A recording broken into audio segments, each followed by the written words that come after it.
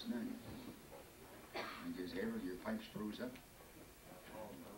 Yeah, it froze up. Roger, would your furnace blow up?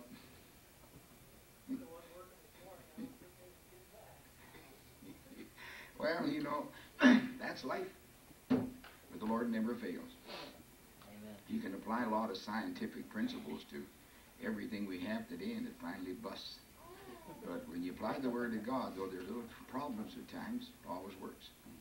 So we appreciate the Lord's good to us, but the weather isn't, you know. And the weather's not bad. As I told you, I learned a long time ago, don't even worry about the weather. Just ask God to take you through it. Because that's what life is all about. Just take me through, take me through. The Lord's my shepherd, I shall not want. That's good. Because He's the shepherd we won't want. He leads us beside still waters. That's good, you know, still waters. And He gives us our daily food. That's what the Bible teaches us. Give us this day our daily food. Forgive us our trespasses, for thine is the kingdom. We're looking to the one that has the kingdom. So we just keep struggling along. And one of these days, there won't be any more struggle. Bill, your house won't burn down the next time. Well, the third time. This one can burn, it will burn, it better burn, right? So the one millennium won't. All right, that's good. So the Lord bless you all. I don't have any announcements except that Wednesday night, 7:30, Sunday morning at 10:30. And also the paperwork for the mortgage to the church is completely run through now. And the co-signers will be asked at some time or other, likely this week, to go to the St. Paris Bank and sign. You won't have to all go at one time, but imagine a matter of your convenience, and Brother White will take care of all that for you. So that's good then, and we'll let turn back to you, Lloyd. I'm not going to say any further because we've got a lot in this morning's service to take care of.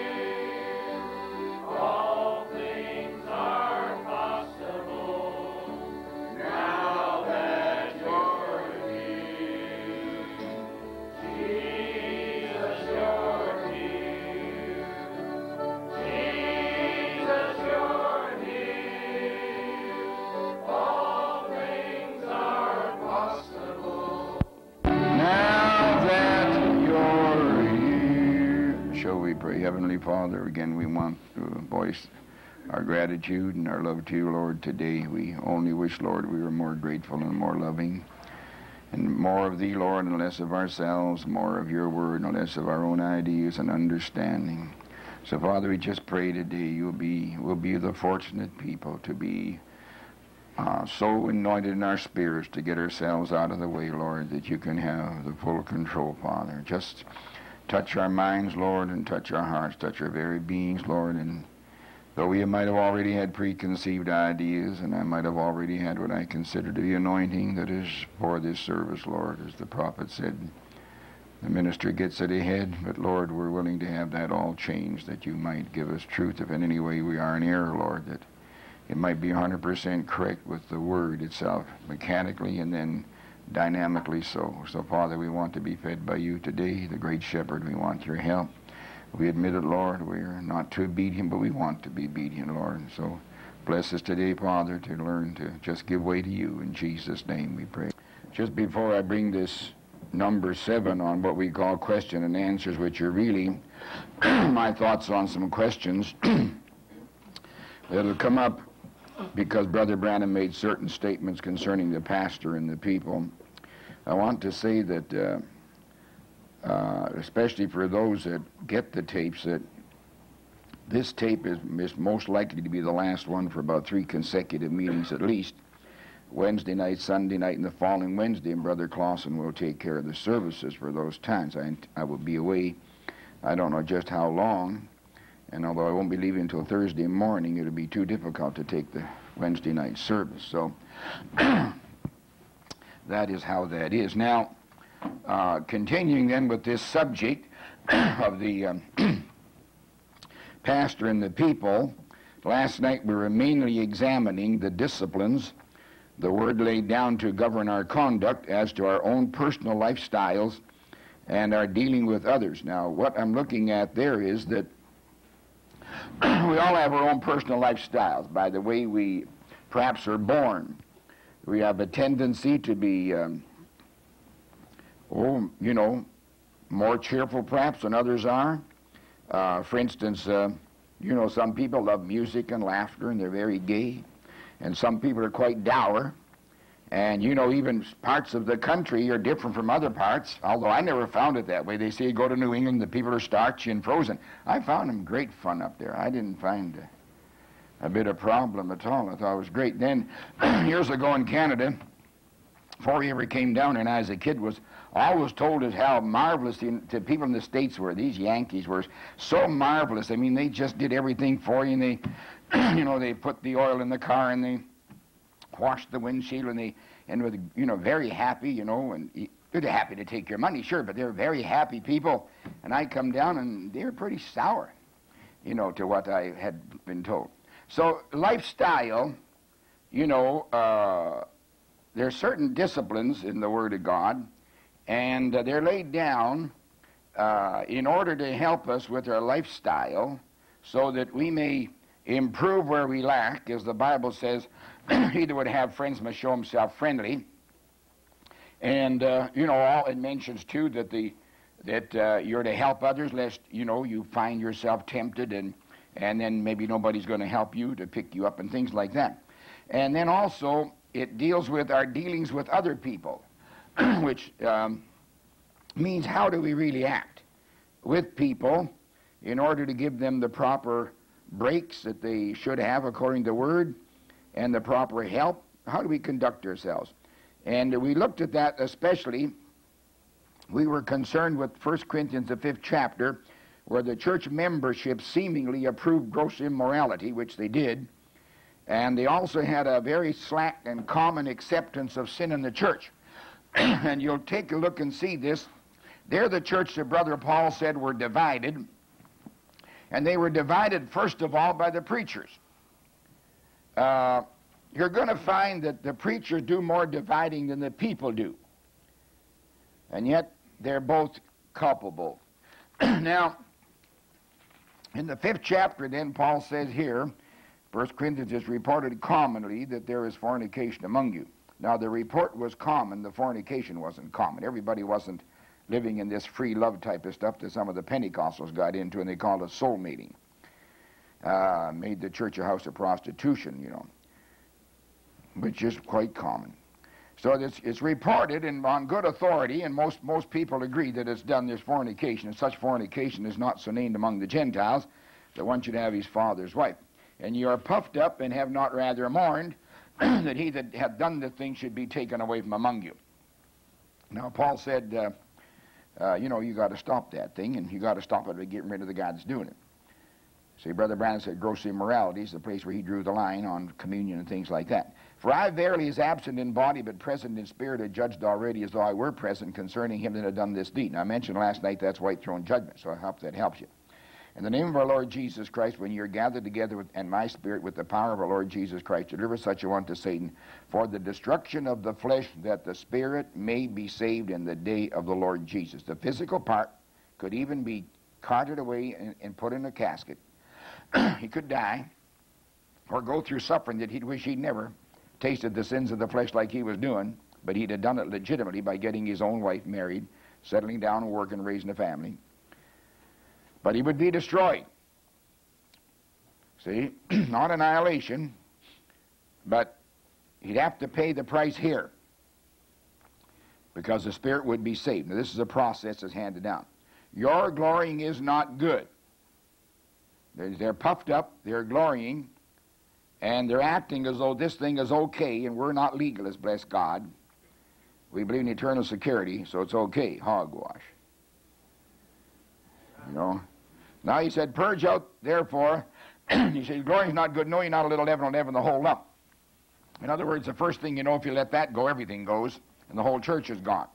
Purge out therefore the old leaven, that you may be a new lump as ye are unleavened.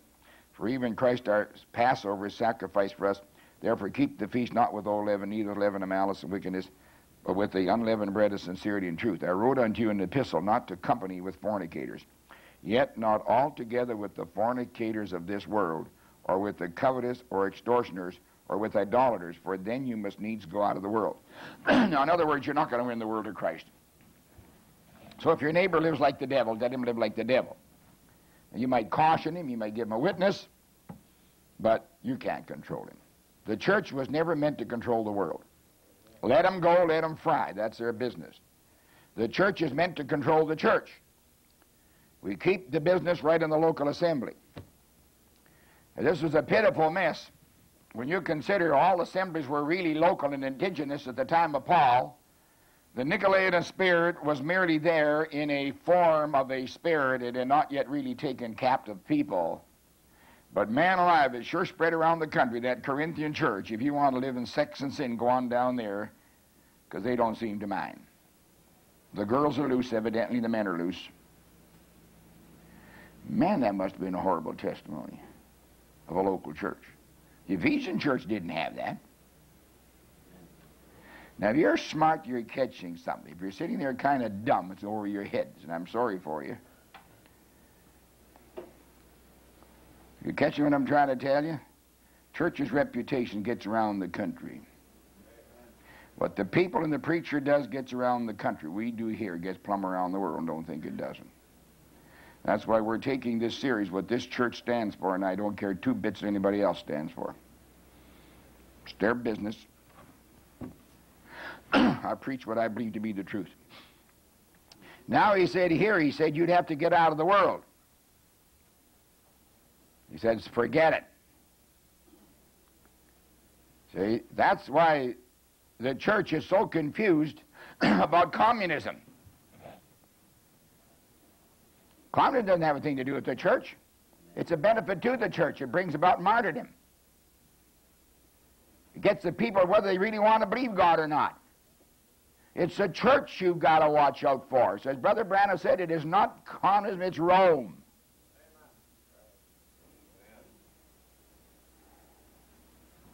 Church can let Frank Sinatra, because he's got money, annul his first marriage, which is 100% legal in the eyes of Almighty God. The church doesn't have any authority except the Word of God. And the church had better keep its nose in the Word of God, and the church had better keep its nose in its church. We don't have a thing to do with the world out there. Let them die, let them burn.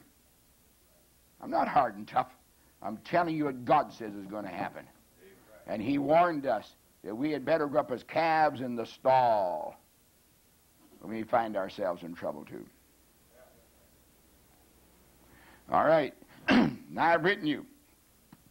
He said, now I'm going to bring it right home to bear. You will not keep company. If any man that calls himself a brother be a fornicator, or covetous, or idolater, or a railer, or a drunkard, or an extortioner, with such a one not to eat. In other words, disassociation, there's no fellowship there. Now look at, he says here, you mustn't keep company with a man that says, I'm a brother, and he's a fornicator. You cut him off, you drop him like a hunk of lead. Or covetous. Now you know the Word of God, thou shalt not covet thy neighbor's horse, and his cows, and his farm, and his money, or his wife. Wife coveting. Oh, Brother Bill, heaven forbid. Ha! Yes, heaven forbid, but human sensuality doesn't forbid. And so if a man's got his eyes on women in the church, the Bible says, if I offend you, pluck it out. You better have something done to these eyes. He's an idolater. Well, you're an idolater. Actually, a person that's given to money is an idolater, or thinks too much about physical things and the natural. But an idolater also is off the word of Almighty God, spiritual adultery. Or a railer. A railer is a person that's abusive. He's always attacking people, especially by speech. He's a low type of person. A drunkard, you know what that is. An extortioner, he always threatens the violence. I'm going to poke you in the nose or do something. He's ready to fight. You know something? I can tell you right now, I'm going to preach too hard in this. We got a church here that just simply doesn't shun people like that, just kind of walks away, pleasing to themselves. You know, it's like the old lady. I told you about it many times. Old Bishop Bly told this joke. It's not a bad joke. It's a cute joke. There's an old lady in the Church of England, back in England. She's a crippled old lady. She had a nice apple tree out front. So when the kids would climb the tree and steal the apple, she could never get there in time to grab them. It used to infuriate her. And Johnny was the ringleader. We all call him Johnny, naturally, whether it's George or Bill. So anyway, one day, the old gal goes to church. And she sits right in the front by the way the little boys' choir comes down. You know the boy sopranos? And Johnny was singing in the choir. As he came down, she grabbed him. She said, Johnny, you looks like an angel. You sings like an angel, but I knows you. So does this church. That's nice, isn't it? What have I to do to judge them that are without? Do not ye judge them that are within. Now, the church and the individual must learn to forgive these people who are doing this, but at the same time refuse to tolerate their conduct. Now let that sink in. The reason is that to hold an unforgiving spirit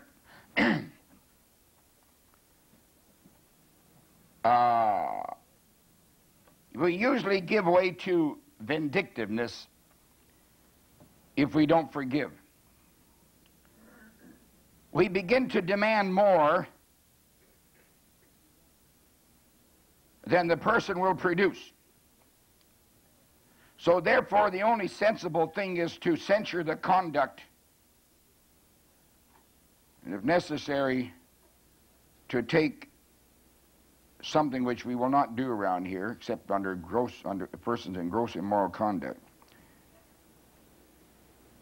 to put them out. We wouldn't do that. But the conduct of such people is censured, and it cannot be tolerated, but the person must be forgiven. Now that sounds strange, but it's the only thing I can look at in this respect. Now forgiveness can restore the offenders, but only after, or only on the grounds that the offender quits offending. Otherwise, forgiveness cannot go on to restoration, but can only develop the right spirit that can eventually restore and keep things right in the church. Now, I hope you got what I said there. The restoration does not come simply because the person is forgiven. In other words, we don't hold things against people. We must not. We must view things in the light that they are not tolerable, and the people doing them, therefore, are not necessarily shunned or even put out of the church, but they're actually evaded. That sounds strange, doesn't it? To shun is to evade. No, it isn't. Not a principle here that you're going to try to abuse anybody. It's a principle that you just simply don't have fellowship with those people, and actually, if you're going to do the right thing by them, you've got to bring to their attention that those things are not right, period. And if they keep on doing it, what are you going to do? You just keep on praying. And what Brother Branham did, I think, as a secret, is to turn them over to the Lord, not to the devil. Because Brother Branham told me when I asked him the question, I said, Brother Branham, what happens to those if they're turned over to the devil, even amongst those that are sinners? Well, he said, it's very true that you do that, because you don't know who is who in the church. But he said, eventually the devil will get them. That's the extreme case. But Brother Branham just turned them over by prayer. I've heard that people try to tell me Brother Branham did this often, but in my books, Brother Branham never did. We never discussed it as though he ever did. He might have done it in one case, I'm not sure. But his attitude was one of prayer. So therefore, you're seeing what I'm saying here. When these things are done in the church, forgiveness is a qualification, and also the admonition and the attempting to raise the person is always in order, but there is no such thing as a true restoration of that person until the person quits those things. Now, I hope you're not too confused here, because I don't want to get too involved in this, because if we get too involved, then we come right down to the place where then people who are refusing to actually line with the Word and with the church order are placed outside the church, outside the sanctuary of the church, where God can judge them, where Satan can have a way. Now, Brother Branham, although that's in the Word, Brother Branham took a course which is also in the Word, that love can conquer and do all things. But when you're talking of love, conquering and doing all things, you are also required to apply the Word. You cannot do it apart from the Word of God. You cannot say, hey, fella, you got to quit drinking. You've got to give a reason for it. It's got to be by the Word. You say, you cannot do this thing over here. The heathen do it. You cannot do it and be a part of the church. You cannot be a part of the true body of Jesus Christ. You can admonish, but something must always be done. We cannot leave it in abeyance. And I say, if the time ever comes where there's a gross immorality, and I would say even this, if there was a person who began getting drunk, if there was a person we knew began working some plan of extortion in the church, and that was done. This is a strange thing about this Jessica Hahn and the Baker case. It's a known case of extortion. Yet to this point, there hasn't been a grand jury called, and there's been nobody rise up in the church to condemn her and the people that worked the extortion. Now, I'm trying to tell you here, you just can't wink your eyes at one thing and say it's okay for another, or not okay for another thing. You can't meet the Word of God with a winking eye, with a blinded eye. You got to hit it wide open. And there comes a time, if the people who claim to be Christians are extorting and doing this or that, then there is a church procedure, which we'll not discuss this morning, that has to be taken through, and to the point of even putting them out, because you cannot tolerate certain things. But I say in the meantime, and you'll hear me say different things, why this church doesn't do these things at this particular moment, and I don't think ever will have to. Now, let us note that as soon as the offender desires restoration and shows a contrite spirit and has abandoned his ways, at least he's trying very hard, then we must unequivocally restore that person. Now, you can't hold grudges. You got to forgive, and you got to go the extra mile, which is one of restoration, and be very glad to do it.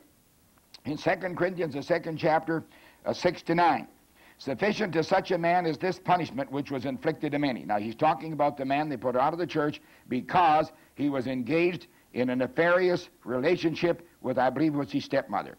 So that contrariwise, you ought to forgive him and comfort him, lest such a one should be swallowed up with overmuch sorrow. In other words, when the discipline has taken place, and the man says, okay, look, I want to be part of you again, you cannot refuse him. You cannot deny the person repentance. Now, you hear what I'm saying? Because I'm saying it for a reason. Wherefore I beseech you that you would confirm your love toward him. You say you love him, then do something about it. You say you want a clean church, do something about it.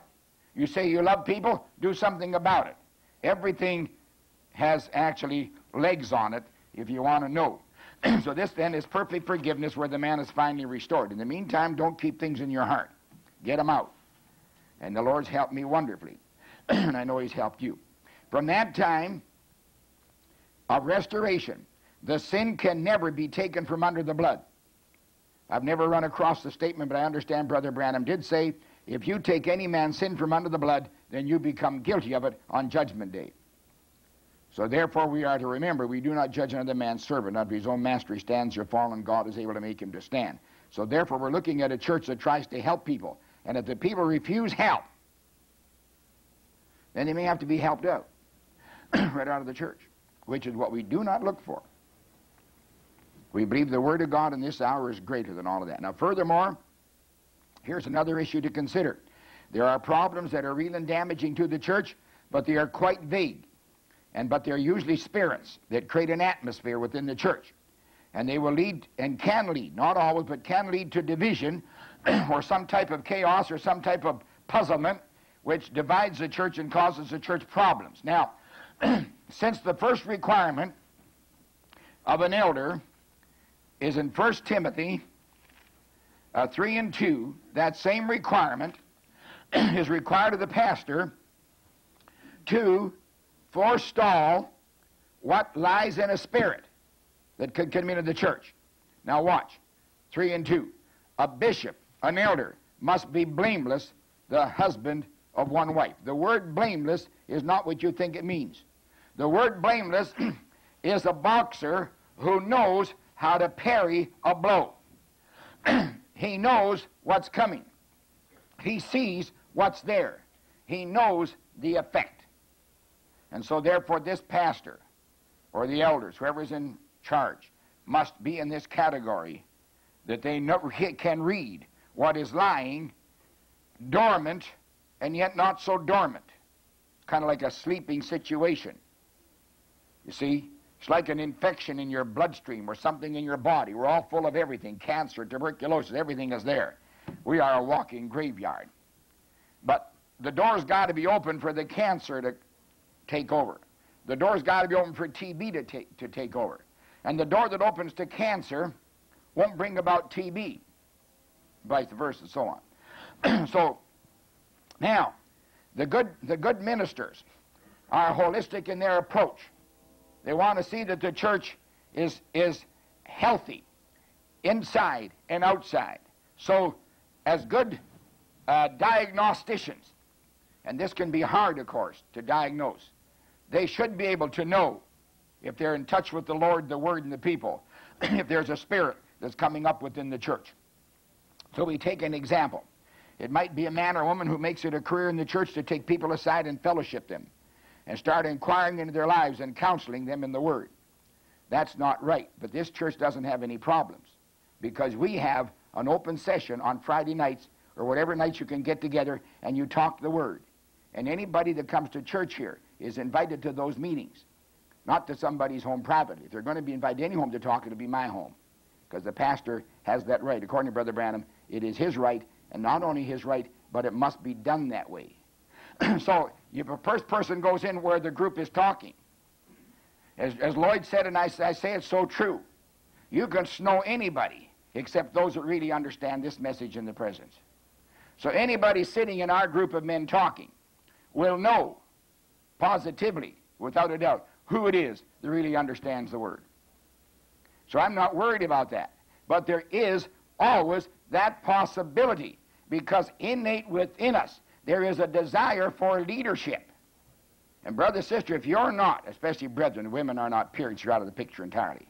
But brethren, you could take an office and so on. If you ever get miscued by the devil on this, you are in serious, serious trouble. And you notice that is why the pastor has every right to pick the slate that the people can vote on. Now, the people, first of all, will pick the slate, and the pastor will say, all right, from what I gather, these men are good men. We'll leave it in your hands then to go ahead and vote, because he's satisfied that there will not be that particular position. Now, remember, that came right out of the Word of God. John, the beloved, had a problem with Diotrephes, who wanted to take a preeminence away from the man that was ordained to God. And nobody's trying to hold this position jealously. But remember, I said, if I'm going to have to give an account for you, then you leave me, give the account. Or you're on your own. Not just that simple. And I'm adamant about it, and so must every minister be, or he's going to wreck his ministry. And when he wrecks his ministry, he will wreck the church. Now, so therefore, for those to sort of want to be somewhat in the church, that would destroy the church. And of course, we here do not have that problem because of our meetings. But let us say a person is doing some counseling and advising and questioning, etc., to those unrelated or related in families, and this would make them a sort of an elder in part to a part of the flock.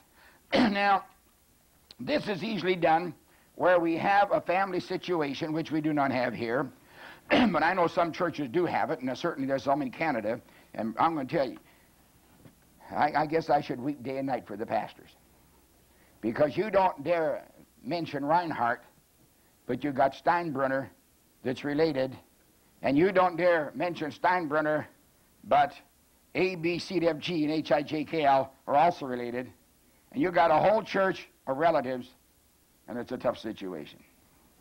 Because all it takes is one person, Pete knows what I'm talking about, to rise up and cause problems,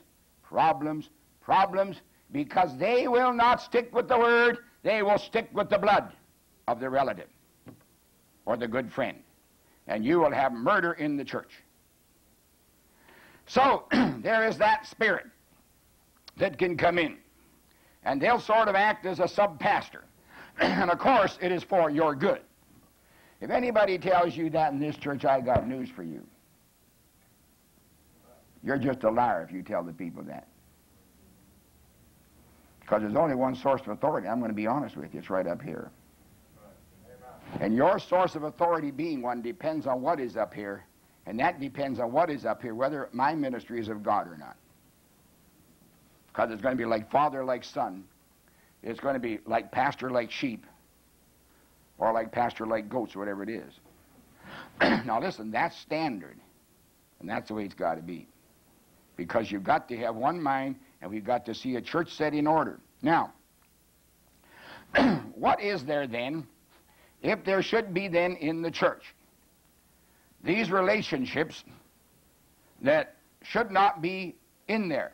Well, I'm going to tell you. I got one answer. That's simply church order, the way Brother Branham did it.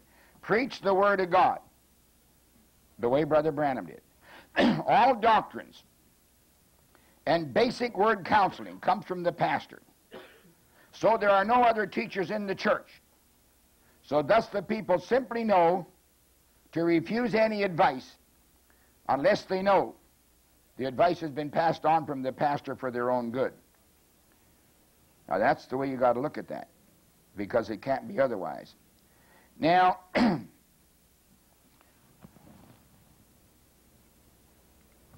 let's go a little further. And this is a little touchy point here, but we're going to deal with it because this church has its own understanding of how these things are done. Even in family relationships within the church, as I mentioned a while ago, the whole church gets the same teaching. Now watch what I'm saying. I do not take any family in this church aside. I do not take any families in this church aside. I do not deal with anybody in this church on the side. I deal with everybody from this pulpit. Well, that's the truth. Except where people come to me and they want to ask questions, which is their rights. But what I'm talking about this morning now is this spirit that gets into the church. And I understand there are churches that claim that spirit is there. And to a degree, I know in some churches, it is there. So, family relationships within the church. The whole church gets the same teaching. So, mother, father, sister, brother, aunts, and uncles, and cousins, etc., etc., etc., know where the headship lies, and it is only a weak spirit that will call for intervention by their relatives or allow it to happen. Catch what I said? Okay, now listen carefully, because this is a grievous point, and it's a personal point with some of you. And I don't pull my punches, and this tape goes around the country, and I care less. We're indigenous here. I don't care what any preacher preaches. I don't care what any pastor does. I do what I want here, and nobody has to listen outside this church, but you have to listen. Even family relationships within the church.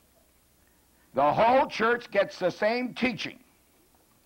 So mother, father, sister, brother, aunts, uncles, and cousins by the dozens are already warned. Everybody sitting there is warned.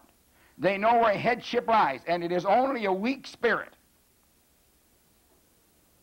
in anybody that will call for some intervention by a relative or somebody else instead of going to the source which God laid in the church. Now let me illustrate exactly why I say a weak spirit. And a wrong spirit can be there too. Brother Branham told he was in a restaurant one day with his wife eating, and a lady was eating with him. Or she came over, I forget what it was. And she said, Brother Branham, I am having trouble. That man over there is trying to pick me up. And she said, why is it so many men are trying to pick me up? He said, because there's a spirit on you. But he said, I'm going to break that spirit. He began concentrating on the man who was trying to pick this woman up in this public place. After a while, the man began to fidget. He dropped his napkin. Pretty soon his cutlery began jangling around. Pretty soon he got so nervous he couldn't sit any longer. Though his food was ordered, he suddenly jumped out and went out.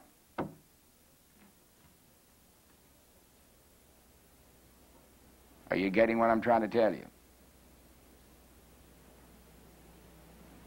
Are you people here so weak in the Word that if any woman tried to bring in a matriarchal spirit, or any man a patriarchal spirit, or anybody came here, that you would be sucked in?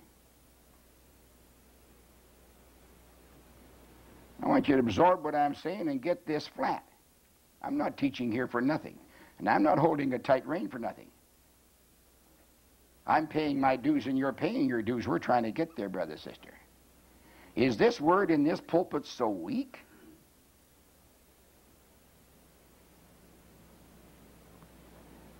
That people could get sucked in?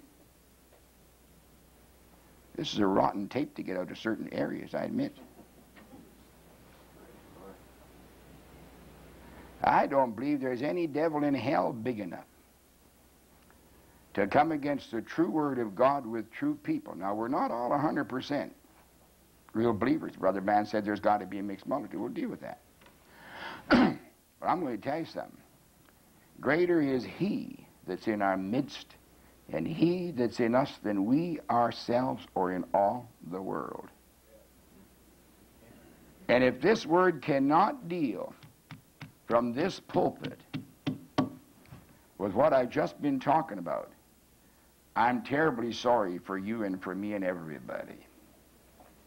Because I simply don't believe that some of the things that are being said about this subject are accurate. A good hard look and a good hard concentration drove the spirit out of that man, so it can be stopped. And a good solid word from this pulpit, which you heard on and on and on. I am responsible. And if you do not want me to be responsible, you let me know and you try something. Nobody will try anything. Nobody's going to try anything. And I'm very good-natured this morning and relaxed and happy. Because I believe that you get sheep food and I believe you're sheep. And until the judgment day, you don't know and I don't know. And I believe here I'm not going to fool you and you are not going to fool me. Because the life in this word is being released. So that if I had a mother who wanted to come in here and be a matriarch, I'd say, Ma, look, I left your skirt a long time ago and the apron string, so please don't try to strangle me. Just be Ma, just be Pa, just be brother, just be sister. No. How would a church handle it? Ostracize people? Would they attempt to prove something on somebody? Not this church. I'm not interested.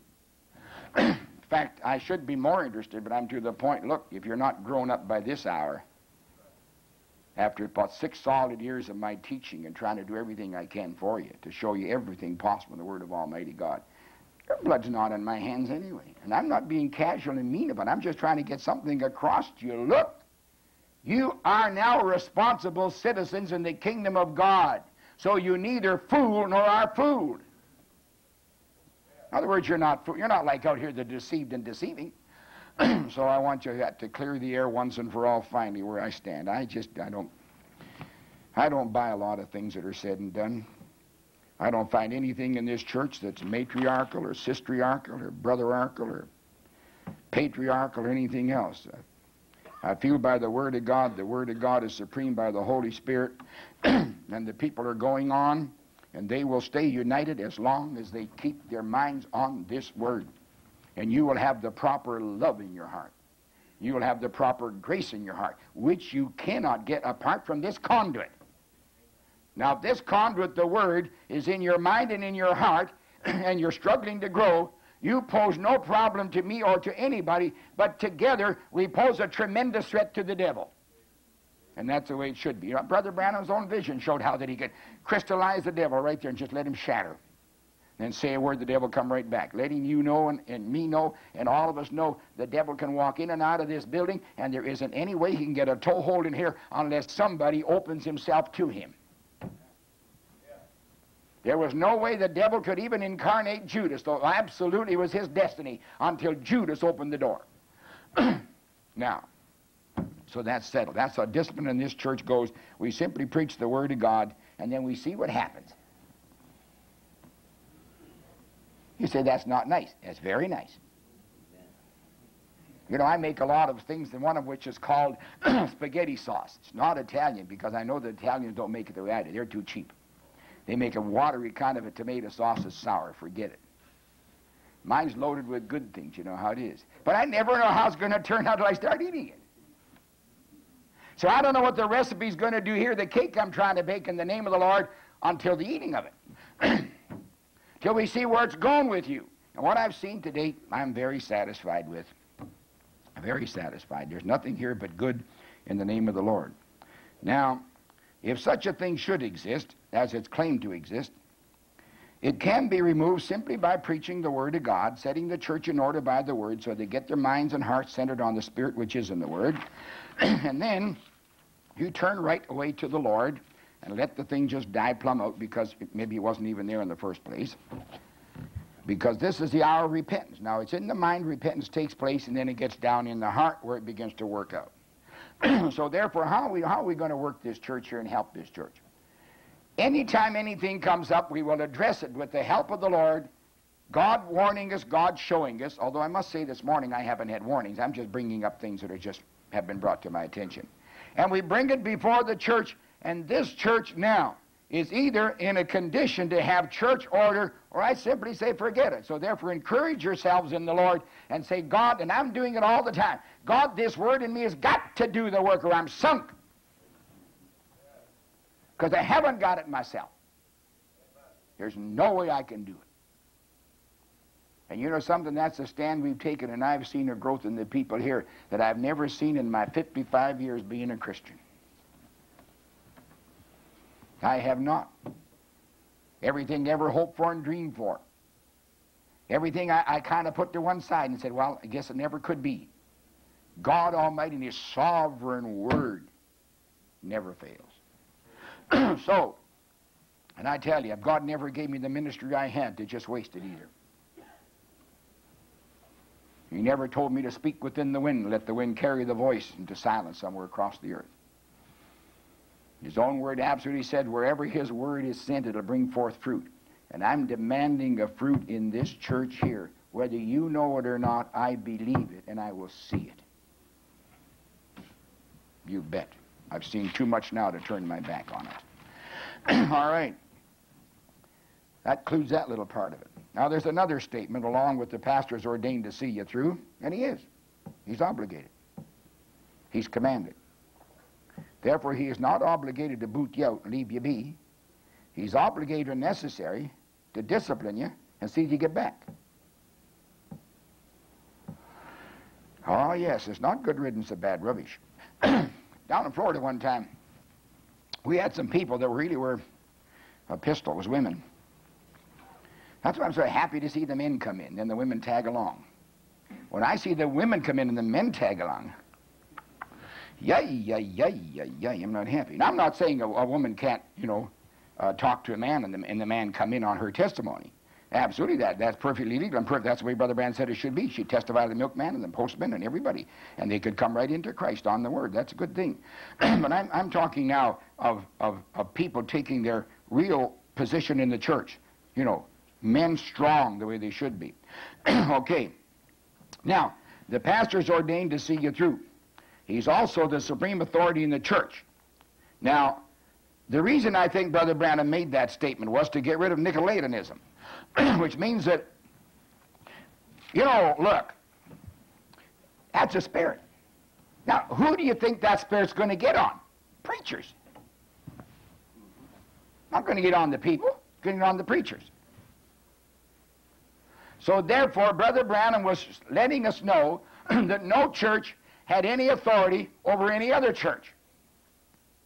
The church is obligated to settle its own problems according to the Word. And if the pastor has been correct in teaching, the church will know what to do, even in the time when the pastor cuts the people's throat, usually by adultery. Nice silent group. You should be, because that's a serious thing. I've seen it on different occasions. And the church gets very, very concerned. And of course, they're sending up bleeps for help, which I don't, blame them. They're looking to somebody that may be of a like mind as they are, and that's not against the Word of God. But even before they send out an SOS, the church people should know exactly what to do with the situation. It's right in the Word of God. And I tell you, when you find a man in that condition, there is a thing, there's no necessity for that man to be ever your pastor again. Because he betrayed the people. You talk about gross immorality. I tell you, the young man having his father's wife is not to be compared with a minister that cohabits with a woman in the congregation. No matter how hard you might pull for that person, the church should know what to do. You could say, well, brother, I tell you, you can sit on the front seat as long as you want. If the church ever comes to the place of confidence restored, and adultery is not the only thing that's bad. It can lead you into plumb of false doctrine, something else. Lead you this way, that way. You sit in the front, you sit in the front desk, front seat. But we're going to look around for a pastor we've got confidence in. See? All right, he is the supreme authority on the grounds the church is indigenous. Now, let me just give a little something here that may help you. Now, Jack Bell and I are very close, so I'm going to use Jack as my whipping boy, but not really. We're very, very close. Now, let's say that Jack had some problem in his church, and he said, well, I'm going to tell you one thing. I'm going to stick with Lee Vale. Now, you see, that would be the wrong statement to make. Turn on.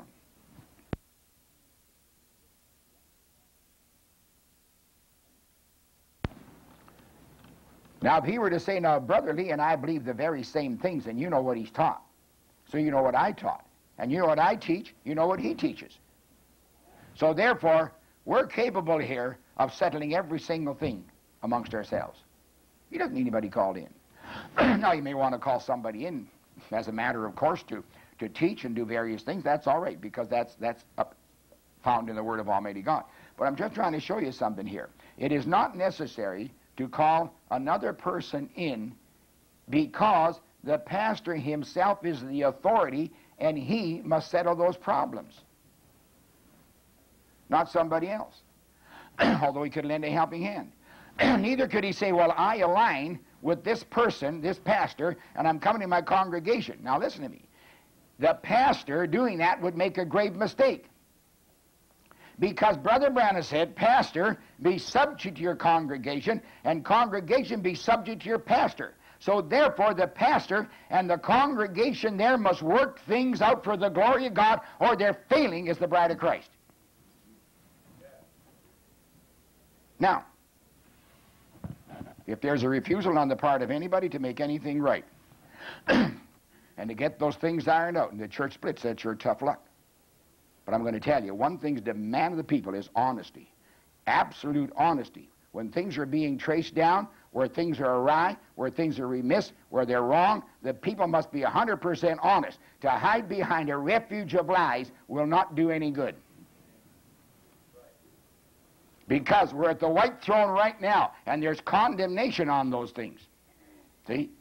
But the pastor must take his place with the congregation at all times, and the congregation with the pastor. And you're looking at that. Now, I think there's enough on that statement. I could give you an actual illustration here, but I'm not going to do it because I ran across it just recently. Now, Brother Branham made this as a categorical statement, that the pastor is the supreme authority. And this is without a doubt based upon the book of Ephesians chapter 4, that he becomes the literal mouthpiece of God under the prophet to the people, And in Hebrews 13, 7 and 17, he speaks the Word of God, he teaches the Word of God, and that's what's ruled by. And there's no pastor can ever do anything, and no congregation can ever do anything unless the Word of God is abided by. It must be the Word of God in season. It must be the Word of God for the occasion. It must be perfectly applicable. It cannot be perverted or twisted. It must be just what the Word of God says. And when the people say, yes, this is true, we believe this, and we'll stand by it. And if necessary, something must be brought out. It is brought out. From that point on, the church can go ahead, or I'll tell you what happens. You'll go into a place of where you pay a price, and then God will begin to work the thing back again. But you'll pay a price. Everybody pays a price. There's nobody that doesn't. And that's besides the price we pay to make our lives disciplined to the Word of God, which doesn't mean we've sinned, which just means God is testing our mettle and seeing how we're going to conduct ourselves in the race of life.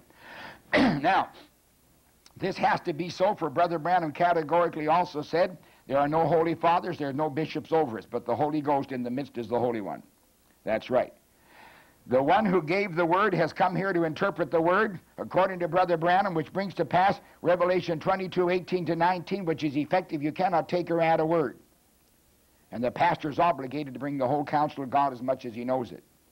Let us understand this. Brother Branham said the only one who could not be judged was the prophet, who is a part of Hebrews 13 and 8. The prophet cannot be judged. Now, a sub-prophet, a minor, in a fivefold minister prophet can be judged. The pastor can be judged. Anybody can be judged in this respect. Is that person preaching the true Word of God? But you better be careful what filter you're using.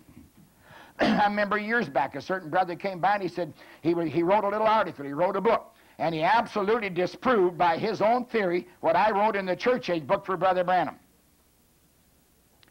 When he got through writing it, I said, but brother, you're wrong. And I'm going to tell you why you're wrong. Because I had a Pentecostal boy. And brother, he irked me. And I can be irked. And you know that. One of my weaknesses. And I can get hard enough, Saturday night special. One of those $2 Berettas, what do you call them? Because of people don't know what they're talking about. So don't come to me. Because I've been to the prophet. I was already angry. I phoned Brother Branham, and I told you, at my expense, when the prices were low in those days. 25 years ago. More than that. Let's see, what was it? Back in 1963 starting. 25 years ago now. I said, Brother Branham, I'm getting some flack on what was written. And this kid got the manuscript like a fool and let him read it. Yeah, maybe not a fool. I'm getting flack on the manuscript. You read it. Did you really know what was said? He said, sure. I said, now, Brother Branham, I'm going to read it to you, and I'm going to explain it to you so you know exactly what is in my mind so that nobody has to guess. And, brother, I broke it down for 45 minutes, and he said, well, he said, certainly, Brother Vail. You're not, he said, you're perfectly right. And furthermore, here's some more scripture, and it was tougher than mine. All right, you've got to recognize there, then, there's such a thing, of course, as the prophet alone is part of Hebrews 13 and 8. He's the absolute final authority. But also you must realize that the pastor must line up with what Brother Branham taught, and he cannot use it through the filter that he was used to, which is what I was going to tell you about, was this man was pulling everything that Brother Branham taught through his own understanding, through his own filter. And it wasn't too long till this man fell for a guy from India who called himself the successor of Brother Branham, and that God was now in him. And you talk about hogwash and junk. I read some of his stuff. I never heard anything in my life like it. Completely deceived. So, though questions may be asked, and questions should be asked, remember, until you get truly repentant in your mind, and you get rid of all your dogmas, and all your Nazarene, Pentecostal, Methodist, Baptist, various types of Catholics. In other words, all denominational thinking. And it's a tough one. But God will help you. You'll never understand what Brother Branham was saying. This was the key to my first understanding the prophet, and I realized Brother Branham was not talking my language. If I had not understood that, I never would have got anywhere. And when the going was tough, if I had not said, when did he ever make a mistake? The prophet's right. I believe what he said. I never would have got the things that God had for me.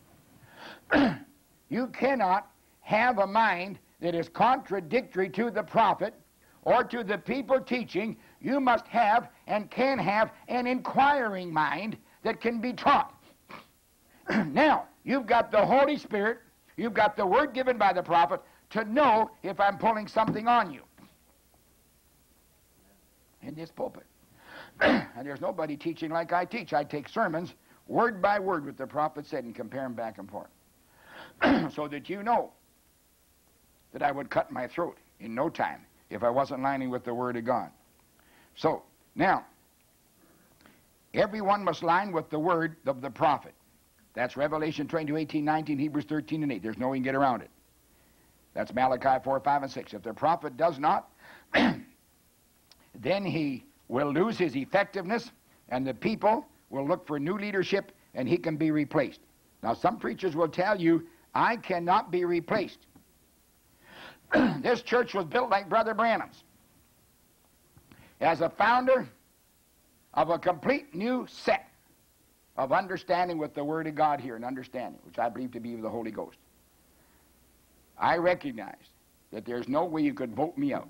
Yet in order to quell any thoughts whatsoever that I had any whip hand over you, I said you can vote me at any time you want, and it won't bother me at all. Because I'll know one thing. You'll think I am a goner, and as far as I'm concerned, I'll think you are. That leaves us even, like the guy that wanted to count the horse's teeth, and the horse wanted to count his fingers. No problem. I'm not tough this morning. I feel relaxed. I feel good. I just believe I've got a church here that's mature, that can listen to me talk and understand I'm trying to help you, to get you out of these things that maybe preachers got you into a bind. And if I've got you in a bind, I want to get you out of that bind. Because I want to be out of the bind. I want to be God's free man. I want you to be God's free people. I want us all to be mature, because one of these days we're going to sure need it. To be ordained to see you through, and being the spiritual husband and the supreme authority, is not an office one picks up like a job, but it's a life that is gifted and qualified by God, and people of like spirit will recognize it. Now there it is right there. You'll notice how that just somehow people fit in with the pastor. Yeah, they fit in. They love the errors of his ways, or they love the truth of his ways. But it's no big deal. It's just a what? A unity, growing together. It is an empathy. It is an orientation. It is God working in nature. And he does it with other churches. Do it with ours. You can go to a church that's 100% serpent seed. They're doing great. You can get a whole church that's blasphemed the Holy Ghost. The anointing of God will be on them. They'll do great. They just follow right along with the preaching, the teaching, and all. So you see, when I expect the teaching, which I believe to be of God, that you will fit in with and be a part of it, I am not kidding you. I believe it. I know that it is true. You won't be little planets orbiting around me as your gravitational point. That's not true. But together, we'll be moving together in whatever is taught. See? God's ordained shepherd and sheep will flow together. If you want to, you can read again John 10, 1-5 and 27:31 concerning the shepherd and the sheep. And read again Ephesians, the 4th chapter, how you grew up into Christ, to the very headship under a ministry that's ordained to God. A true pastor is not responsible for goats. And true sheep don't have to follow an off-the-word or goat preacher. So I never tell you people you got to follow me. You don't got to follow me. You got to have to stick with me. You don't have to listen to me. I ask you one reason. Why are you here? Well, you're here for one reason. That's the Word of God. If you're here for me, you're going to miss it. And if you think I'm the only one that teaches it and you got to hear me, you're wrong. There are people right now say, well, you got to hear this brother here to make the rapture. You do not have to hear Lee Vale to make the rapture. You have got to hear God's word for the hour. And if I have that word, you are fortunate to be hearing it. But it doesn't mean because I'm here, you're getting it. I could be making mistakes right this morning and leading you wrong. You better check it out. Being in this meeting does not guarantee you anything. No way, shape, or form. No. There can be false preachers, false teachers, false evangelists, false pastors, false everything. Furthermore, only a hypocrite, says Brother Branham, will use the Word of God as a club. That's right. I've been a little hypocritical at times. Recently, Lord's helped me. I'm not a hypocrite. I tell you the truth. I know my failings. I don't care about yours. I care about mine.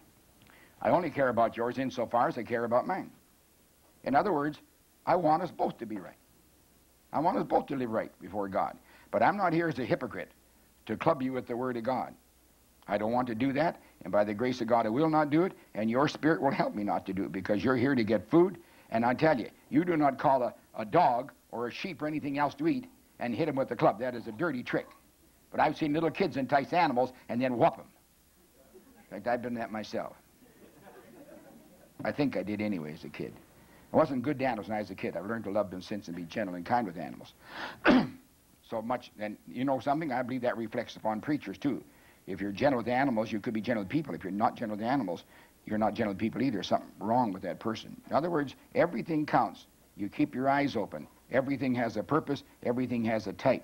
So only a hypocrite will use the Word of God as a club. The Word of God is a sword to cut off unbelief and trim and firm up the saint in the spiritual, not to destroy him, not to cripple him, not to cut his head off. The message of restoration is not intimidation, mutilation, or devastation. Now, if I've intimidated you, I've got to apologize to you. I don't mean to intimidate you. I only mean to raise one thing when I talk about you and me in the ministry. Just don't fool with me, that's all. And I can laugh about it and tell you, because it ain't going to work. See, I don't go to your job and tell you how to run it. I don't go to your homes and say this and that. Neither will I allow you to come between me as individuals and the people and the ministry I know that goes out and changes people's lives and homes and everything else. Someday, I just may copy some letters off, which I've never done to this day, and pass around the congregation and let you know if you're not getting help, somebody else is. And it's the same words, the same spirit, it's the same man, it's the same everything. Now, I know you're getting help here, so that I'm not using that as a club. I'm just telling you exactly how it is. I'm not here to intimidate you, though it may sound like I am. I'm not intimidation. Look. No, it's too late to intimidate. I'm not here to mutilate, to devastate. Some of you have been torn and devastated. That's not the preacher's job. It's to restore. Find out what's wrong, where it's wrong. Do something about it. You don't say, be warmed and fed and then do nothing. The Bible even says that him that stole steal no more. Don't do it. What's he supposed to do? Labor with these hands, doing what's good, in order to what? Help the people that don't have anything. Well, this guy evidently didn't have much of anything, he should be stealing it. And God said, now listen, fella, you stop stealing. Get your hand out of somebody else's pocket. You get a job and you work. And you make enough to help somebody else. Well, that's why I think that's the way this church is built here. That's how we're going to do it, see? Now, I saw a picture the other day, geographical. And in there, this shepherd had a crook. I never really understood too much about that shepherd crook. I thought kind of he leaned on it and he did this and that. And I found, you know what that guy did? When a sheep, he just reached in and grabbed him right by the neck. Now then I thought maybe you should grab him by the toes or the hoof. He didn't grab him by the shank at all, or the legs. He grabbed him right by the neck. And the thing wasn't hurt. He had enough wool up here. And he just pulled the sheep back and did what he needed to do to the sheep and let the sheep go, and it was fine. So the shepherd does not grab the sheep to strangle him with the crook, no, or to hurt him, but to help him. And Brother Branham said, now don't choke on this. And they did. And he said, don't spit it out, but they did. Now the shepherd, the pastor, the teacher, whoever he is, may give you and me some things. Oh, I got a lot from the word here. It's tough. I told you there's some things I choked on. Some I just pretty well was ready to spit out. And I said, now hold it, hold it, hold it, hold it. It can't be what you're thinking, because Brother Branham's not that kind of a guy. He's here to help, help, help, help, help. See? Love, love, love, do, do, do. I said, okay. Boy, it was hard. So I'll read that sermon over again. Hey, you know that message on perfect faith? I heard that time after time. And it bored me. It confused me. It made me go negative. But one day, I said I'm going to take it word by word. I never had so much fun in my life, spiritually speaking. The Word of God is a shepherd's crook. Might grab you by a little bitsy necky to give you an adjustment. So it gets up here in the brain and down in the heart. But you're not to choke on it. It's not meant to choke you. It's not meant for you to spit it up. It's meant for you to do you good. No preacher should use Scripture, one Scripture verse against another Scripture, to divide the people, because all the Word of God is in harmony, and it applies to all of us. He must never divide the Word in such a way that he will get his own ends met to the detriment of the people. You follow what I said? He must never do it to the detriment of the people. We're so careful in this church here concerning building funds, every single thing, that we don't want anybody stumbling, we don't want anybody hurt. I would sooner pay the price and the whole price myself and stand in jeopardy before God that I've done a wrong thing with the money that I've been asked to handle. Now you live with that, brother, sister. You're sitting in the pews. I want you to live with that. Look everybody in the eye. I stand in jeopardy. You didn't ask for it? No, sir. I put myself there. So I want you to know we're trying to be sincere in this pulpit. If 5 minutes from now I was going to cut your throat, believe me, I would cut it good, but not in this pulpit. Hope you get what I'm saying. I don't intend to cut your throat. I hate blood. Had to stop me right there. All right. The Scripture is used as light to show where the problem lies, and the same Scripture as food to give you strength for the trials of your journey. Follow what I'm saying? Understand what I'm saying? Yeah, listen. The muscle that you tear down, ooh, groaning exercise, ooh, pulling that weight, ooh, my, I couldn't do it if I tried. Build stronger and greater muscles.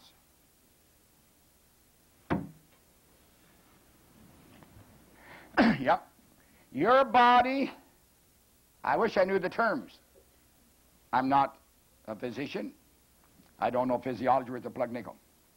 But there are certain terms, and one term is this: you got a problem in your body. So you begin taking something to rectify the problem. There must first of all be a tearing down of what doesn't belong there, and then there's a building up of what should be there. It's the same with this word.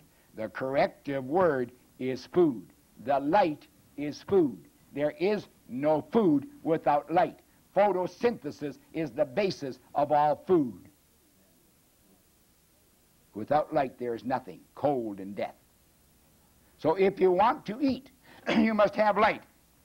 At the time of the Exodus, God gave both light and manna to the people. Now listen, you'll understand now clear why I talk about so much the possibility of being a mixed group of people. And you know, we're not looking at anybody say this one, this one, this one, this will make it. Look, forget it. I don't even know myself till the rapture takes place, the resurrection. Even the mixed multitude benefited by the grace of God, and they were dealt with only at times of insurrection. But Moses even pleaded for them all and let them alone until they died off a natural death. As Brother Branham said, love them until they come in or go out. That's all. Nobody worries. Nobody worries. If you've been defrauded, join the crowd. It's not the last time you're going to be. If you've leaned down in humility to lace somebody's boots and all you get is a kick in the chops for it, join the crowd. It's not the last time. Just get used to it, is all. Knowing on the other side, as Brother Branham said, if you got the wrong wife on this side, you get the right one on the other side. Hallelujah. Everything you lose here will be laid up in heaven for you. Don't worry about it. Even the mixed multitude, their clothes didn't wear out. They ate the same food. Everybody had a great time. Now what I'm trying to show you here, you can go out here to a church that's not a mixed multitude. They're one multitude. They're false or phony. They're the chaff that Brother Branham told us, the Word of God told us. Proven. They can have every blessing, every sunshine, every anointing, but they're going to miss it on the other side. Now, what I'm trying to tell you is this, brother, sister. There is no need for glumness amongst us. There is no need for lacking anything in this church. There is no need for somebody to say, well, I could be a false one, I won't get it. Everybody in this church can claim, I am an anointed child of God, I'm going to get it.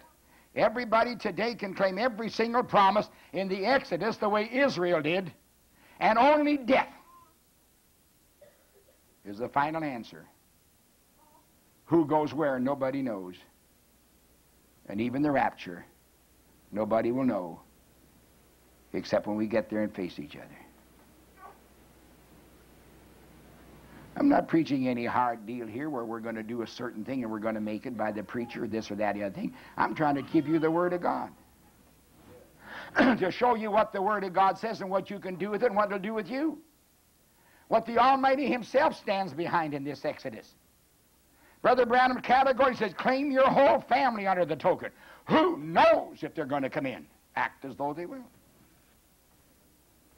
Now, you don't stand for their nonsense. Going to make your house some kind of den of thieves or something. But you can stand with them on the Word of Almighty God and encourage them. Say, all right, a good pastor will give a warning by the Word. He will water that Word. He will keep it before the people until anyone amongst us sent by the devil will lose his power and get saved or go away. Now, that's one reason we talk the Word, why we strive about the Word here and always want to go into the Word, is because you must know what that Word says. That's the idea. Now, Brother Branham gave us church order, but it has to start at the top, and it did. He came back with a shout to put the church in divine subjection to the Holy Ghost by the Word of God ordained in the mouths of those that God ordained. Yes, sir. We're right on the trail, brother, sister. Starts right at the top. How much time we got? 20 minutes. Well, all right, let's read a bit here. In 2 Timothy. I haven't got time to read 2 Timothy 2, 1 to 26 and all of those, but you can read them for yourself there. 1 Corinthians, starting with 1 Corinthians 15, 20. Because we got to hurry up. I want to get you out of here in time. Now, coming close to the end of this series here, Brother Branham said you need a church to go to and pay your tithes. That's what he said. That's an easy statement to be perverted by pride and greed. But if you read 1 Corinthians 9, 1 to 18, and then 2 Corinthians 12, 13, and 14, you will find that he speaks of two different types of giving. One is the tithe, and one is to help your fellow men. We might just read that. Because people do need a church to go to and pay their tithes. Some people are not fortunate enough to have a church to go to. And there's no way that they can go, perhaps because their faith has failed them and they don't make a step. I don't know. Paul says, am I not an apostle? Am I not free? Have I not seen Jesus Christ our Lord? Are ye not my work in the Lord? If I be not an apostle unto others, yet doubtless I am to you, for the seal of mine apostleship are you in the Lord. Mine answer to them that examine me is this: have we not authority to eat and drink? Have we not authority to lead about a sister, being a wife, as well as other apostles, as the brethren of the Lord and Cephas? Or only I and Barnabas, have we not the authority to forbear working? Who goeth to warfare at any time in his own charge? Who plants the vineyard and eats not of the fruit thereof?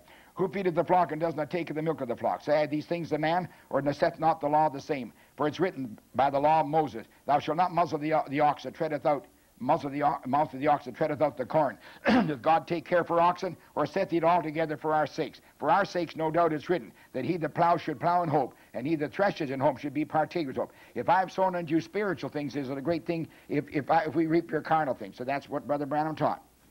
And he said, people said, well, Brother Branham, should a Christian pay tithes? He said, if he's a Christian, he will pay tithes. They said, should a Christian work? He said, if he's a Christian, he will work. How's he going to get by?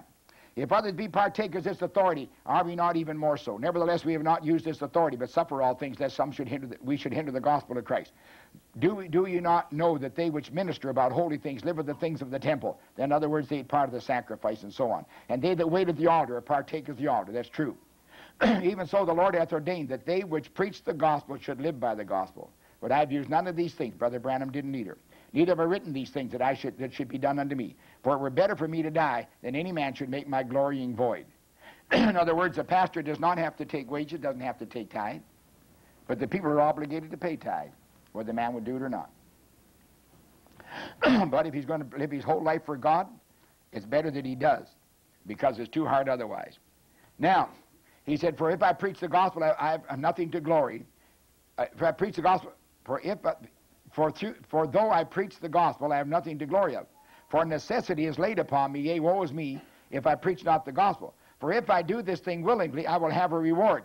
But if I do it against my will, the dispensation of the gospel be unto me. What is my reward then? That when I preach, I may make the gospel of Christ without charge, that I abuse not my power in the gospel. So there's the thing right there that ministers got to waken up to. Just because they preach, and Brother Branham said you need a church to go out and pay your tithes, the tithe is not the big thing. It's the understanding of the spirit behind it. Let's go to 2 Corinthians and see what he says there in the 12th chapter, 13 and 14. He's talking about himself here, as I understand it. And he said, for what is it wherein you are an inferior to other churches, except that I myself was not burdensome to you? This is the Corinthian church. Forgive me this wrong. Behold, the third time I'm ready to come to you. I will not be burdensome to you, for I seek not yours but you. For the children ought not to lay up for the parents, but the parents for the children. Now this reverses the whole picture again, though Paul said, you were an inferior church because you didn't tithe. And he said, I'm coming one more time, and I still will not take anything from you, because the pastor is like the parent. Now the pastor is a parent to the church. He got children. And the children do not lay up for the parents, but the parents for the children. In other words, the sacrifice always begins at the top. That's the way it is. The minister does not preach for tithe, although the tithe will come in. But he will be responsible for the handling thereof. I've got to face it as a minister. But you simply do not build a church for tithe's sake, nor do you have people come to your church simply for tithe. We have people who send tithe here because they get the tapes. They never get them here. That's legitimate. What else can they do? They did with Brother Branham. See? Now, if we read in 1 Corinthians 9, 1 to 18, which we did not do. We read in we did some of it in 2 Corinthians there. We've already read that. But we listen in here. Paul, as a preacher, left a note here for all the other preachers to follow, and I won't read it, but we read part of it here in the 13th and 14th verses. But you'll find what Paul then tells about his own ministry in Christ, his own experience, his own revelation. And then he tells them, I never did charge anybody, nor will I charge. And then he says here, I will, in the 15th verse, I will gladly spend and be spent for you, though more abundantly love you, the less I be loved. Now that's the thing right there the pastor's got to get their eyes onto right there. That many times a congregation never returns the measure that they could return for the word preached and the example set. They will just sit there and not do it anyway. I'm sorry for them, but that's the way it is. And no preacher can expect 100%. Now here I do. I hope for 100%, but I know I have no right to expect it. Now watch what he said. But be it so, I did not burden you. Nevertheless, being crafty, I caught you with guile. Did I make a gain of you by any of them whom I send unto you? He said, did I send someone to try to give my cause and get money and all? He said, no, I never did that. But he said, the people that came to you walked in the same spirit that I came to you on. So we say here that when Brother Branham makes the statement about tithes, you simply cannot jump onto it like one man began preaching tithing, and he said, now if you don't pay your tithes, you won't make the rapture. I can't buy that. He even boasted that one man got so scared he sold his car and gave it to him, or gave him his car. He said, at this rate, I may even get some houses. I tell you something, brother, sister. And I warned you before, and I'm warning you again, that when you get into this message the way I go into it, and you cut and dry it the way I do it and explain A, B, C, D, and 1, 2, 3, 4, and I show you what Brother Branham showed you, how God deliberately did things, you soon get away from all that great enthusiasm that you had of free choice and this and that and the other thing you were taught erroneously. And you get down where you see the sovereignty of God.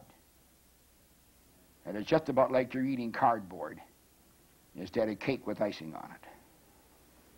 And I preach and tell you what goes on in this end time with the mixed multitude. And I let you know absolutely that men have conned women in the audience, and women have conned men and everything else. And despicable things have been done in the name of the Lord. I'm going to tell you something. I've warned you all along and showed you that a minister that's off the word invariably is caught in adultery, and you're seeing more and more of it. And you're going to understand that what a man sows, he will reap. And you better get used to this, that there are two vines growing together, and the Spirit is so much alike, it could invade this church here, and like a razor edge, it could fool people unless you're elected God and you're schooled in the Word of Almighty God. And you might get hard within yourselves and say, hey, that brings it down to a place. What is there left? I'm going to tell you what's left. The resurrection and the rapture is left. So you be careful what you're hearing, what you're doing about it. Don't you be deceived. And think, hey, this thing is so rough and so tough. I'm going to leave it behind. I'll tell you, you leave it behind, it's going to get rougher and tougher. I want to tell you, Brother Branham categorically said, I don't know, I cannot prove what was written by the Knights of Columbus, I don't know. I haven't got any idea because I wasn't there when it was written, but it's supposed to be authentic, which I cannot prove. I'm of the opinion it is pretty authentic, having known the history of what went on with the Jesuits and what went on and with the churches that they're established in this world here. Brother Branham said, I would sooner have all of that committed to me than just 5 minutes in the tribulation. If you want to read what happened during the great purges, the great times of destruction, the martyrs, I've got the Martyr's Mirror, about over 1,000 pages you can read. I've got Fawkes' Book of Martyrs. I've got others. And Brother Branham said, a repeat of all diabolical cunning. I don't know what lies ahead for us. I've got no idea, but I know this one thing, that the true bride is going to get out of here. The foolish virgin will suffer, but she will make it. We don't want to be in that category.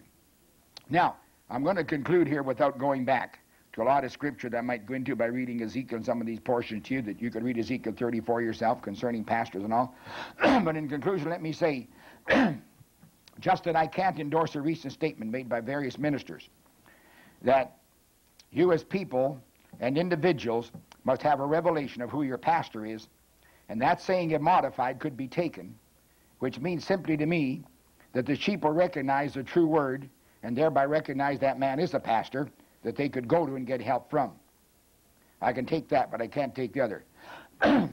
I cannot do it. Now, but I say this, if it's required of the sheep to have a revelation of your pastor, and one person said that he had a revelation of his pastor, it was his before the foundation of the world. I won't dispute those statements, brother, sister, but I can see where they lead. And I'm very unhappy with them, because that spirit gets on the church. And pretty soon, you begin taking issue, as one man once said. He went to one fellow, he said, brother, he said, if an issue became brother so-and-so and brother so-and-so, who would you stand with? He said, I would stand with brother so-and-so. That man, who was supposed to be a preacher, made a terrible mistake. He should have said, I'll stand with the word. Not standing with Lee Baylor or somebody else. Just get that flat, brush.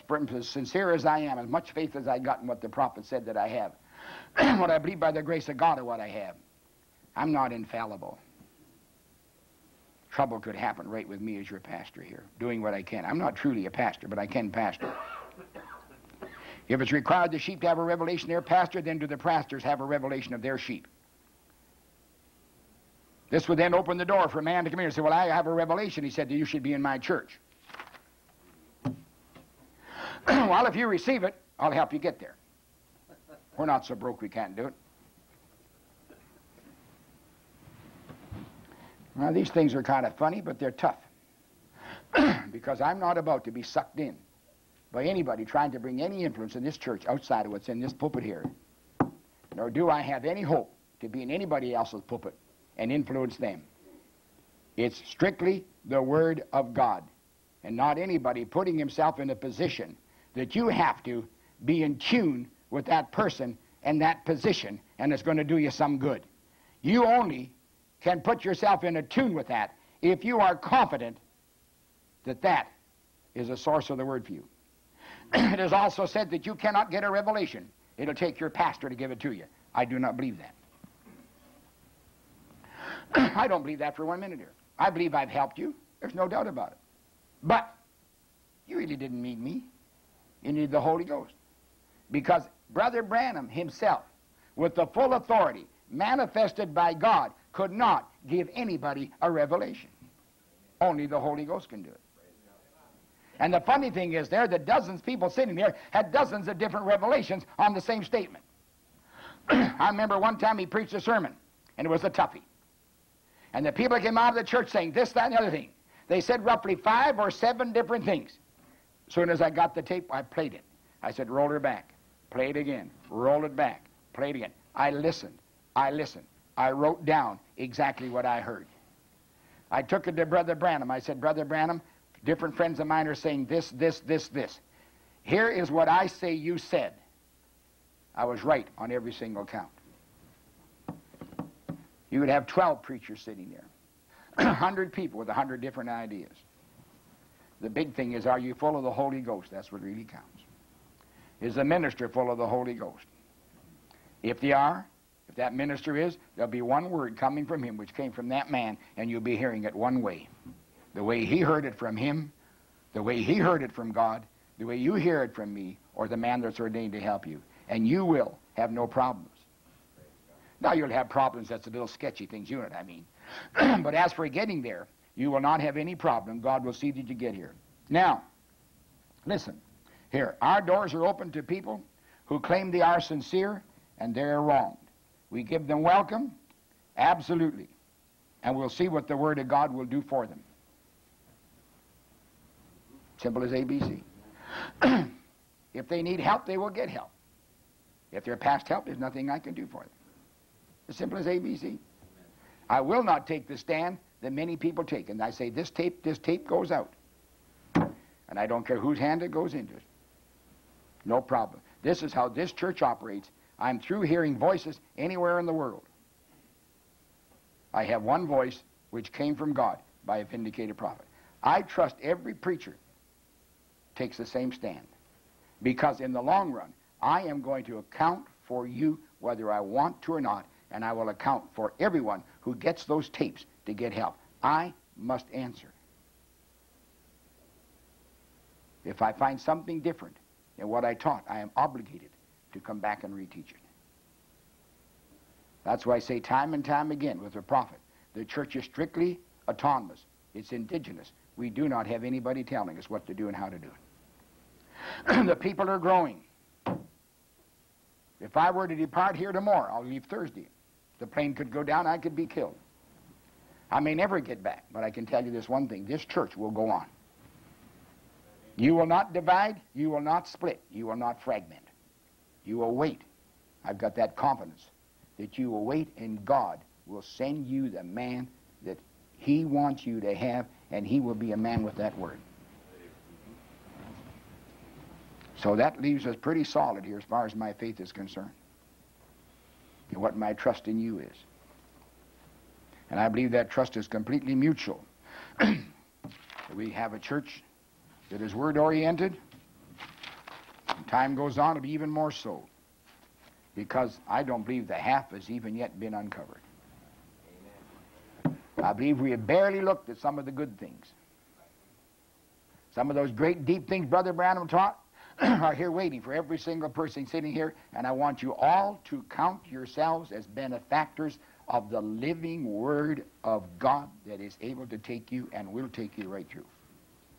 Don't look around and say, well, I know this kind of believer and that kind. Could I be one? You, Brother Branham, said, you believe you are one.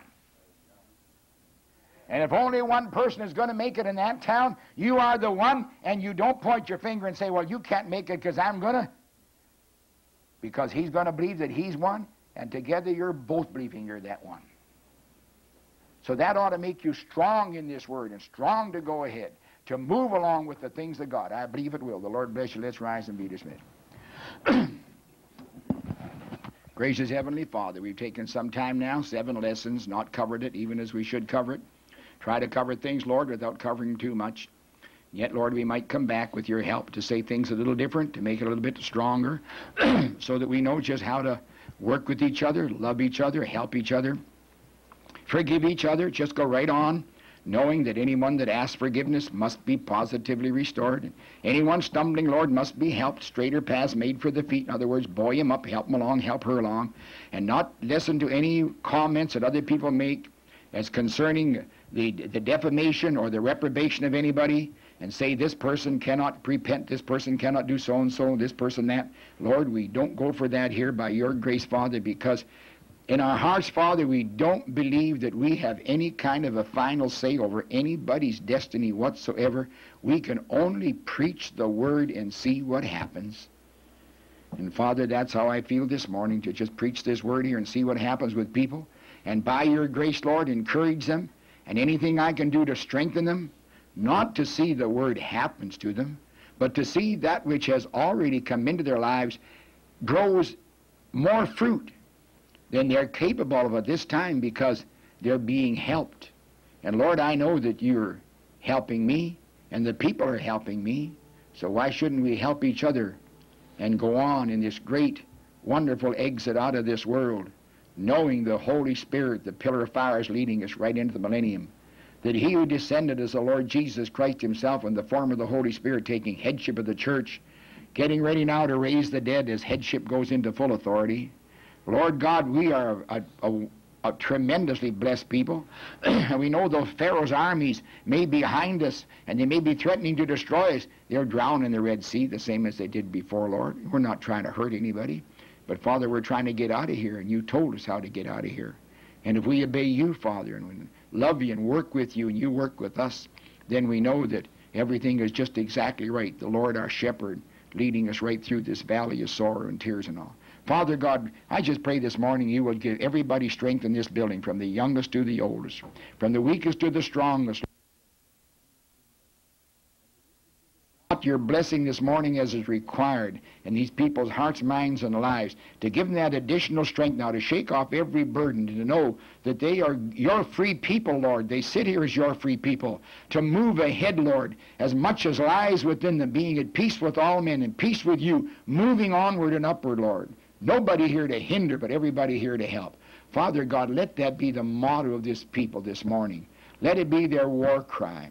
Let it be their marching word. Let us go on, God, we pray, because there's so much at stake. And Father, I don't want to stand in anyone's way any more than I would want anyone to stand in my way. Help us to realize that, Lord, this morning. That you stood in the way for us when we were hell-bound, and we were going down to sin, and that did it.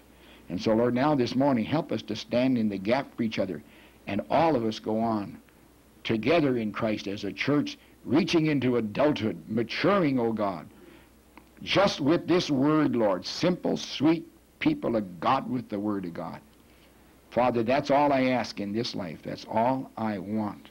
If I'm not asking enough, Lord, if I'm outside of it, I want you to show me, Lord, where the prophet said something else, and then I'll know how to go back, because I can't trust my own thinking and my own inclinations and my own desires, Lord. But I know I can trust a revealed word. And Lord, I pray that somehow there's enough of you within me to trust that revealed word, because that's what counts. And I want the King, eternal, immortal, invisible, the only wise God, be all power and honor and glory through Jesus Christ our Lord. Amen.